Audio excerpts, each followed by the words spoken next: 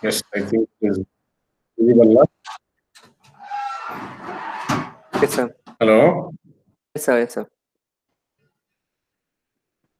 PPT visibility ಇದೆ ಅಲ್ವಾ? Okay.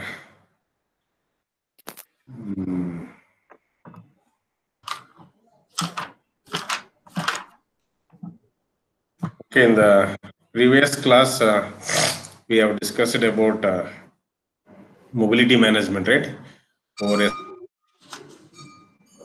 For the X2 interface, isn't it?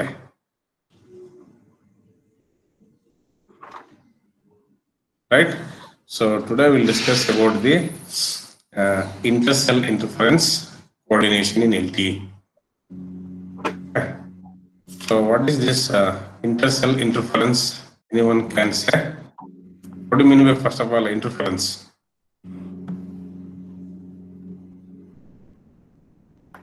Yes, what do you mean by interference?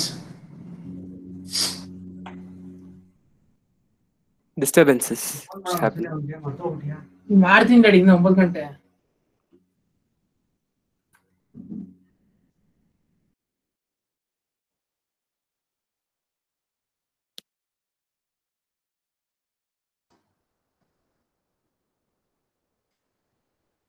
Hello?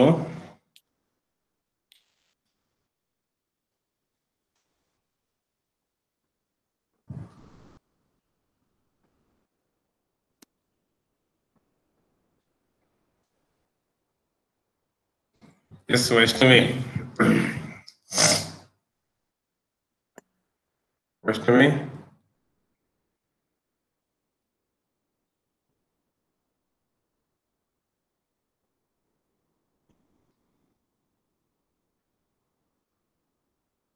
Yes, Nishchit Rathi? Nishchit Rathi?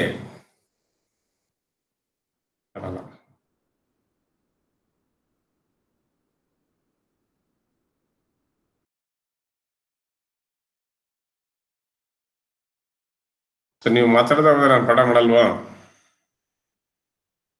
ಸುಮ್ಮನೆ login ಹಾಕಿ ಕುಂತ್ರೆ ಆಗಲ್ಲ, ಮಾತಾಡ್ಬೇಕು. Only few students, Manjunath, Raghav ಇವರೊಂದೇ hello hello ಅಂತಿರ್ತಾರೆ. ಬೇರೆಯವರೆಲ್ಲ ಏನು ಆನಲ್ಲ ಹೂ ಅನ್ನಲ್ಲ.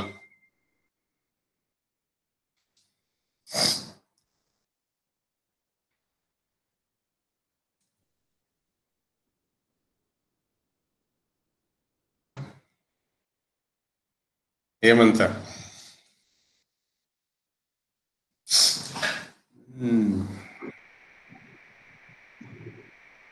Hello. Yes, sir.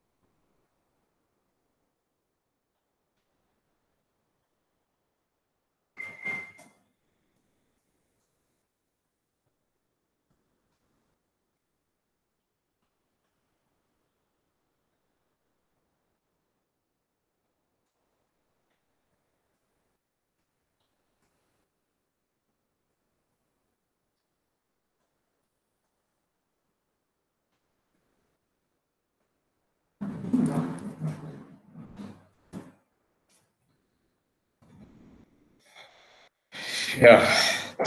So much a problem. Okay. I was asking about interference. Anyone can say what it is? Quickly. Okay, so much of time we have wasted. Yes. Disturbances in signal, sir. One signal will interfere with another signal. Okay. So, what type of interference you expect in this cellular communication? Inter and intra-cell interference. Yeah, inter and intra-cell.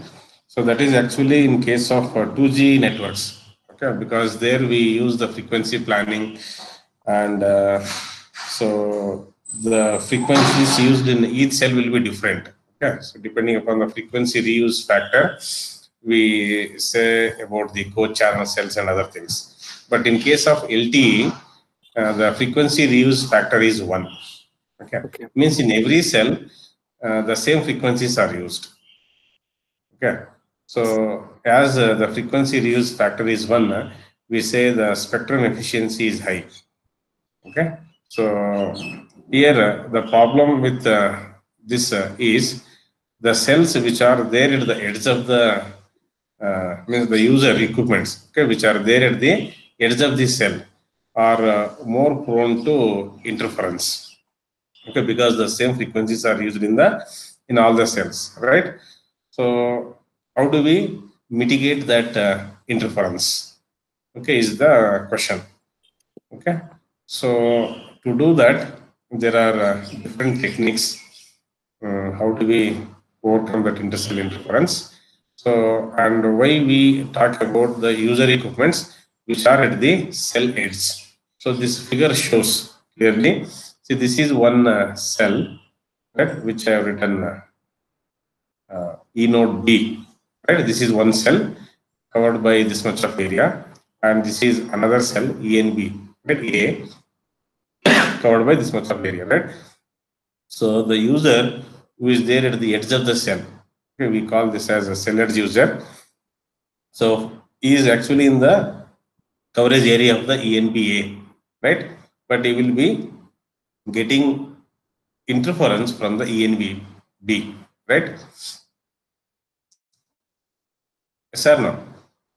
And is shown by the arrow, okay, interference from the ENBB.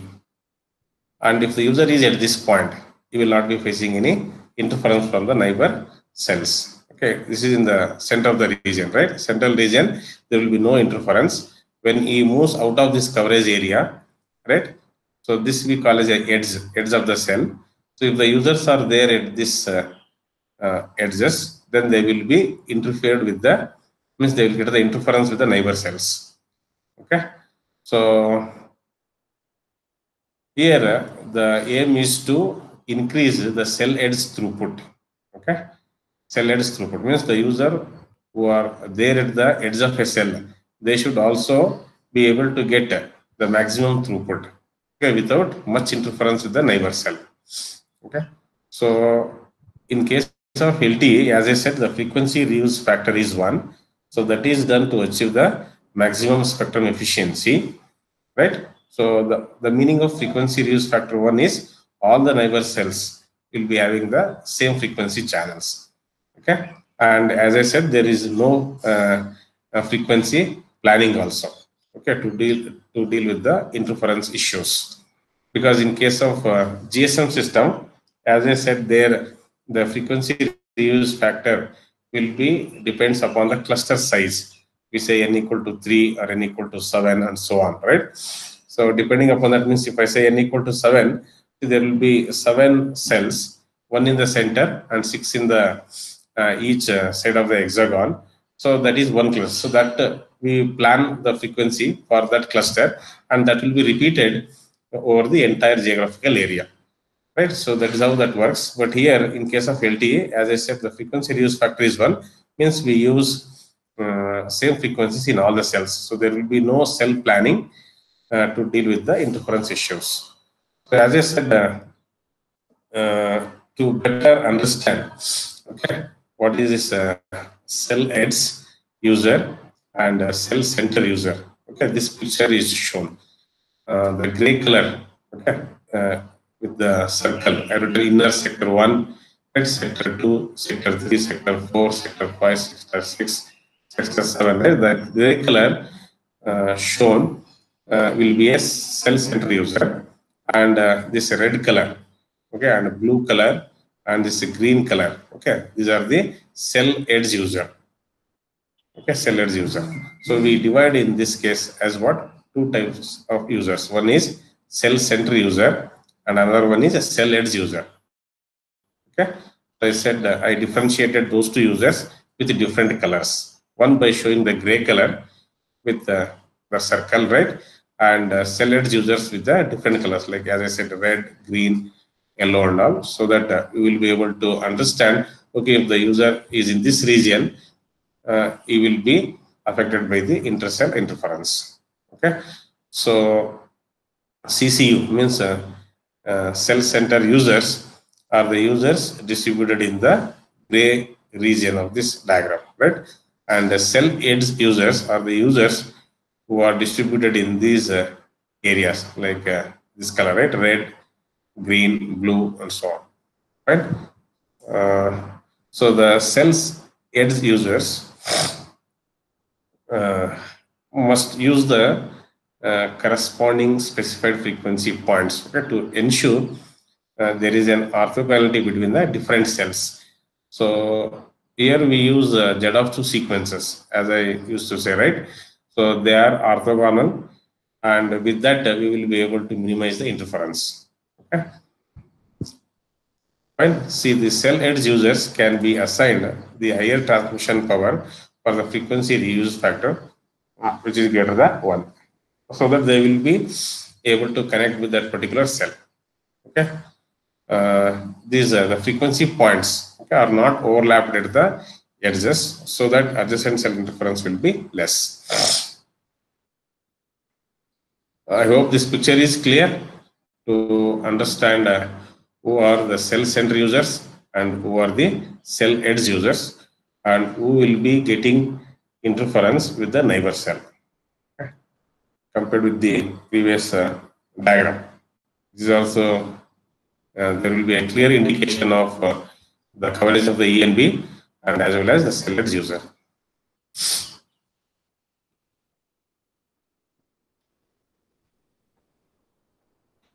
Okay, so in case of downlink, there are 3 approaches to mitigate the intercell interference. First one is called intercell interference randomization.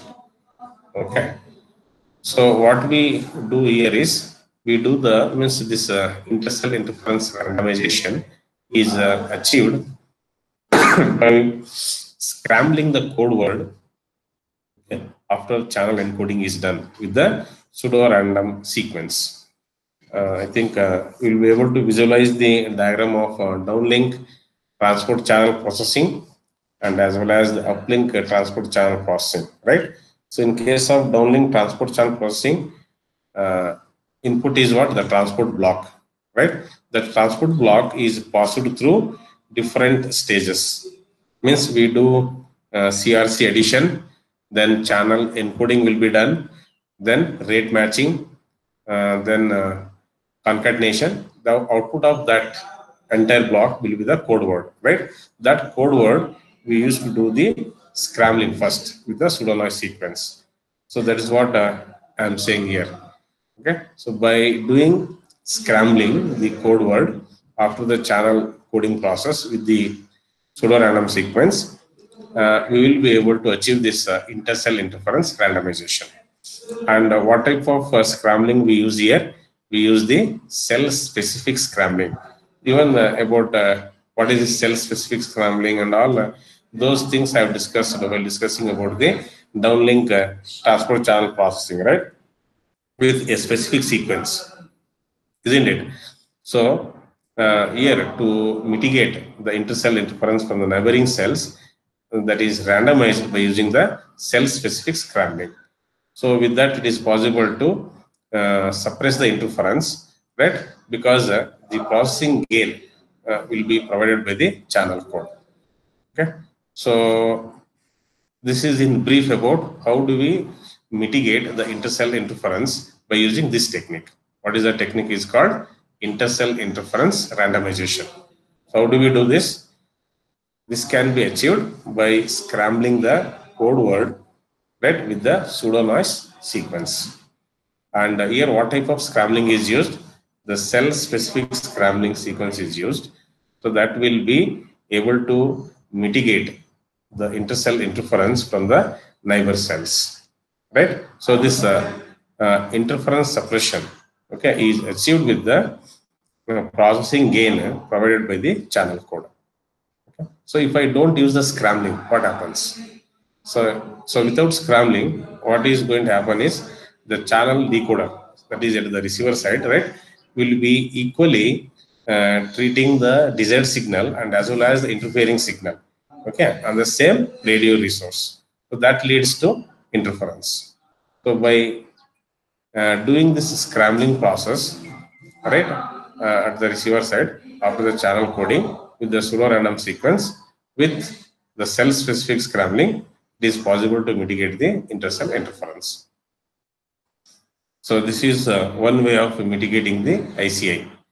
So in to say in few words, the key thing is here we do the scrambling of the code word with the pseudo noise sequence.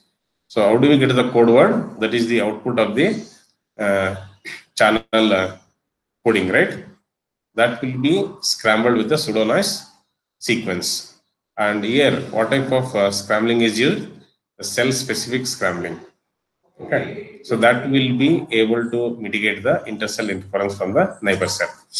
Okay, so and we will be able to suppress the interference with the processing gain that is provided by the channel code. Okay, if we don't use the scrambling, what happens? I said the channel decoder will treat both the interference signal and as well as the desired signal on the same radio resource. So that leads to again interference. So that is why we need to do the scrambling of the code word. This is one way of mitigating ICI.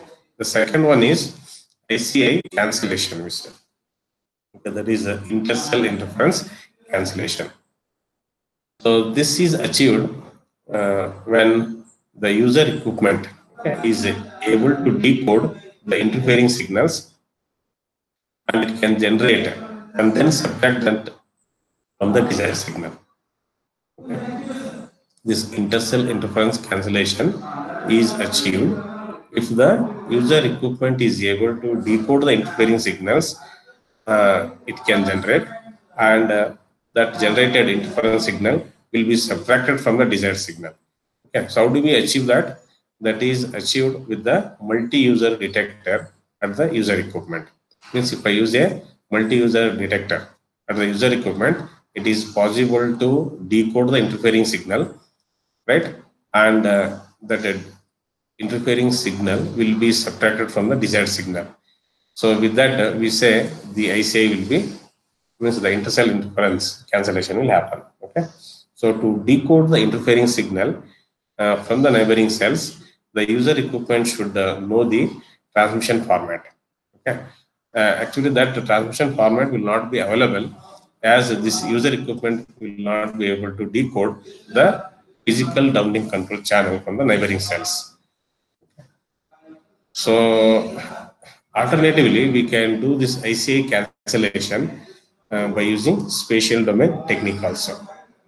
This spatial domain technique is by using multi-antennas. Okay, spatial multiplexing, those things already we have discussed in other modules, right? So with that also we will be able to eliminate the cell interference.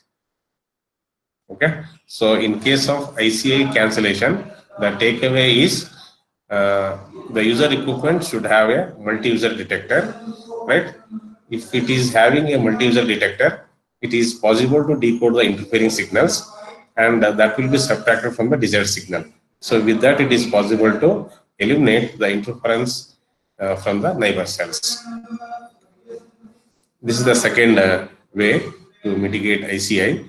And third one is we say ICI coordination or avoidance. Okay. So this is achieved by applying restrictions on the downlink resource management, okay, in the coordinated way between the neighboring cells. So how do we coordinate this downlink resource management is a question here with the neighboring cells, right? So I said this ICI coordination or avoidance is achieved by applying restrictions on the downlink resource management. So what is the restrictions here we need to apply? The restrictions can be applied on either time resource or frequency resource, okay, or the transmit power used at the ENB. Okay. So with this, by restricting the downlink resource management, that is either time or frequency or power. Okay, these are the resources, right? Time, frequency, and power. At each ENB, it is possible to do the coordination among the neighboring cells to mitigate the intercell interference. Okay, so to do that coordination, it requires inter-ENB communication and the user equipment measurements and reporting. Okay. So unless it gets data from the user equipment, ENB cannot take a decision about whether that user equipment is getting disturbed by neighboring cell or not, right? So that is why it requires inter-ENB communication and user equipment measurements and reporting to the ENBs. Okay. Actually, this ICI coordination or avoidance is an advanced technique, and it requires additional signaling. Okay. And this ICI coordination can be a static or it can be a semi-static. So there are the two ways of ICI coordination, right? So with a different inter-ENB communication requirement and different performances. To see what is this static ICI coordination and what is semi-static ICI coordination.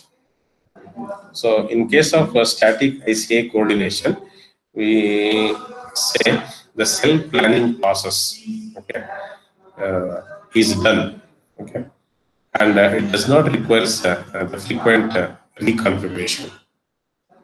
So the example of such an scheme is the static fractional frequency reuse we said. Static fractional frequency reuse. So here the static coordination strategy requires either no or we can say little inter-ENB signaling. Okay. So there is a performance limitation on this here because the dynamic characteristics like cell loading or user distribution are not taken into consideration in this type of coordination. Okay, in case of static ICI coordination. So what I said, there are two categories of ICI coordination. One is I said static, another one is semi-static, right? So in case of static, what is happening is that during the cell planning process, means, right, it does not require the frequent reconfiguration. Okay, means this static coordination strategy requires hardly no inter-ENB signaling, but there is a performance limitation due to the dynamic characteristics like cell loading or user distribution are not taken into the consideration while doing this planning process. So that is why it is called static. And another is semi-static, right? So in case of semi-static ICI coordination, this requires the reconfigurations on the time scale, okay, of the order of seconds or even a little bit longer also. Here, the inter-ENB communication over the X2 interface is required in the semi-static ICA coordination. Okay, so the information exchanged between the neighboring ENBs will be what? Either the transmission power or the traffic load, okay, on different resource blocks. Okay, so these are the informations exchanged between the neighboring ENBs. One is the transmission power and another one is the traffic load. So by considering that information, transmission power and traffic load from the neighboring ENBs, ICA separation will be possible to apply. That means what we can say, the intercell interference separation will be more efficient by having the knowledge of neighbor cell transmission power and as well as the traffic load capacity. So this ICA coordination is basically a scheduler implementation issue at the ENB. Okay, and this LTE defines this ENB power restriction signaling in the downlink. So which is actually a bitmap term. So we call with the name as relative narrowband transmit power indicator, that is RNTP indicator. Okay, so this will be exchanged between ENBs over the X2 interface. What is a term called? Relative narrowband transmit power. Okay, so this will be indicating what is the amount of power restricted on the signaling in the downlink. Okay, and this indicator will be exchanged between the ENBs over the X2 interface. Okay, so this is how the coordination among the ENBs is done to eliminate the ICA. So here, each bit of that RNTP will indicate the corresponding to the one PRB, that is physical resource block, and it is used to indicate the maximum anticipated transmit power on that PRB. So based on the RNTP indicator from the neighboring cells, each ENB is able to improve the performance of the user equipments in its own cell by scheduling and power allocation. So this diagram shows how this power allocation pattern will be happening in the three neighbor cells. So this is in the first cell. Okay, three cells are considered. In the first cell, this is the amount of transmit power. Okay, so power versus this one frequency. So this happens in cell 1. Okay, and cell in the neighboring cell 2, it will be increased to cell 2. Yeah, this is how happens power in cell 2. And in cell 3, power will be more. Cell 1, cell 2, and this is about cell 3. Power frequency versus this. Means in that, wherever the user equipment is there, in that cell, for the cell edge user, the power will be increased. Okay. That is what this one. So this is all about the what I can say, three mitigation techniques for eliminating the intercell interference. So to brief once again, what I said, one is ICI randomization, second one is ICI cancellation, and third one is ICI coordination. Okay. So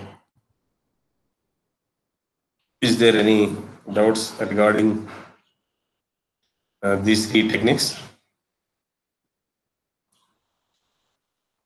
So I hope this itself will convey a proper understanding about what is intercell interference, and right, this diagram and this diagram. You can take it. So these are not there in your prescribed textbook. I took from other source to get clarity and understanding about what is intercell interference. Okay. Yes, sir. Any questions to ask? You can ask. ಯಾರಾದರೂ ಇದ್ದೀರಾ ಇಲ್ವಾ? Manjunath. No questions, sir. No questions, sir. Is it clear? Whatever. Yes, sir. So fine. Then if things are clear, so these two slides I have taken extra from other source. Okay, I don't think that it is out of syllabus. Okay, so for better clarity, I took this. Next is from the research text, and these three techniques are described very clearly in the uh, text. As far as downlink is concerned, I said these are the three techniques to mitigate the ICA. So I think more frequently they have asked a question on this topic, intercell interference, mitigation in downlink. So three techniques, no? So they're asking for 9 marks. So it is so easy to explain, right? ICA randomization, ICA cancellation, and ICA coordination. So you should be able to tell what is happening in each of the mitigation techniques. What do we do in ICA randomization? I said we do scrambling of the code word, right, with the pseudo random sequence after channel encoding, right? And what type of scrambling we use? We use cell specific scrambling, right? So with that, intercell interference from the neighboring cell will be randomized. So it is possible to suppress the interference because the channel coding provides the processing gain. Okay, I hope the term of processing gain you will be able to recall from your spread spectrum communication concept. There we used to say processing gain, TB by TC. Anybody remembered? TB is the bit duration and TC is the chip duration, isn't it? So, what is the pseudo noise sequence, right? How many bits I use for each bit of information for spreading the information signal? That is what is this one, processing gain. Any doubt in this? Very few things, only 3 points are there. Ultimately, you have to tell about, speak about scrambling, and that what type of scrambling? Cell-specific scrambling. And how do we suppress the interference? That's all. Okay, that is in first case, randomization. In cancellation, what we do? We use the multi-user detector at the user equipment. So that multi-user detector at the user equipment will be able to decode the interfering signal so that it can subtract that signal from the desired signal. So with that, it is possible to cancel the intercell interference. Even that can be achieved by using spatial domain also, I said, spatial domain techniques, right? Yes or no? Yes, sir. And the third case is the coordination. Yes, sir. Here, the coordination of the resources like time, frequency, and power. Right? So that requires inter-ENB communication and as well as the user equipment measurements and reporting. In that, there are two cases I said. One is a static and another one is semi-static. In case of static, I said there will be no need of any self-learning process, right? And it does not require any frequent reconfiguration also, right? And it does not require any inter-ENB signaling also. And the performance of this coordination is limited by the dynamic characteristics of the this one. So like cell loading or user distribution, right? So with that, what is happening in static? In case of semi-static, I said it requires reconfiguration on the time scale that may be in the order of seconds or even it may be more. And here, so inter-ENB communication is established over the X2 interfaces, right?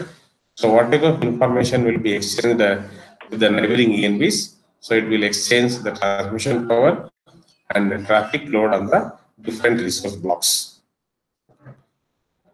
So with that information, it is possible to suppress the intercell interference. I said it is basically a scheduler implementation issued to the ENB, and this LTE system defines this ENB power restriction signaling in the downlink. So that is by using what indicator? By using RNTP indicator, that is relative narrowband transmit power indicator. So that will be exchanged between the ENBs over the X2 interface. So this each bit of this RNTP indicator corresponds to one physical resource block that is used to indicate the maximum anticipated transmit power on that physical resource block. Right? So based on the RNTP indicator from the neighboring cells, so each ENB is able to improve the performance of the user equipments in its own cell by scheduling and power allocation. Right? So I have shown an example how the power pattern exists in 3 different cells. This is in cell 1, cell 2, and cell 3. So let me take up this topic here, maybe in the next class. Okay, so this is about a COMP, to see what it is and all. Right? And after this, there is one more topic, that is how do we mitigate ICA in the uplink. So these techniques are there. I think with that, next one is random, that is RAN procedure. So with that, I will be able to say this module will be over. Okay, I think today I have at 11 o'clock now. Yes, third hour. Yes or no? Yes, sir. I will complete in third hour about the rest of the topic. ICA mitigation in the uplink, and as well as the RAN procedure mobility. Okay, random access network procedure mobility. Fine then. So I hope everybody chatted your lesson in the chat box. Fine. So let me close the session.